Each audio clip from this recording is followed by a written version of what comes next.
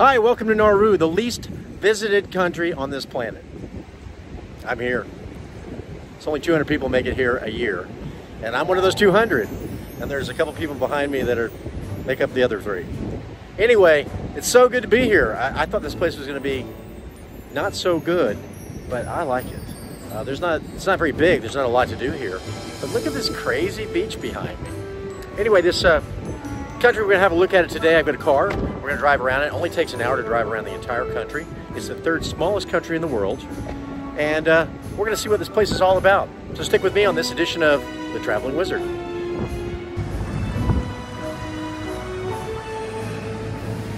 Besides the crazy limestone formations dotting the beach, we also found some Japanese bunkers left over from World War II. But to find the big guns, we had to enlist the help of a local and head to the middle of the island. The world's least visited country also has some of the rarest license plates in the world, so I couldn't help but grab one. License plates don't grow on trees, they grow on cars. So many license plates, such little time. Well, after about 10 minutes walk, we finally found what we'd been looking for. And I don't think we could have found it on our own. Well, we made it to the Japanese guns. Here they are, in the middle of nowhere.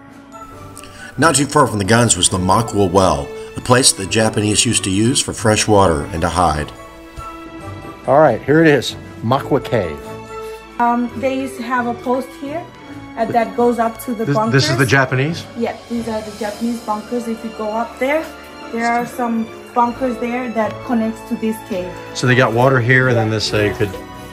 And they were here until, what, the Americans came? Yes, they were here in 1942 to 1944. Nauru definitely has a shortage of good restaurants.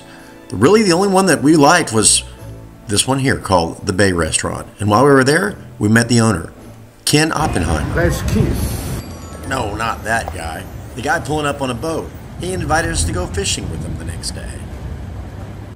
How awesome is that? After we'd pulled a few skipjacks out of the ocean, Ken took us around the entire island. That's it. We rode around the entire country in his boat, looked at the old phosphate plants, the new port, and then finally he dropped us off where we started. So this island really got put on the map about 125 years ago with the discovery of phosphorus, or phosphate I mean, and which is basically birdshit.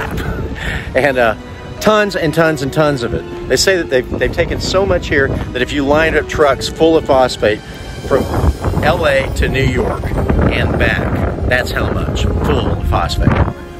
It's unlikely you'll ever get lost driving around Nauru, but if you do, just follow the pigs.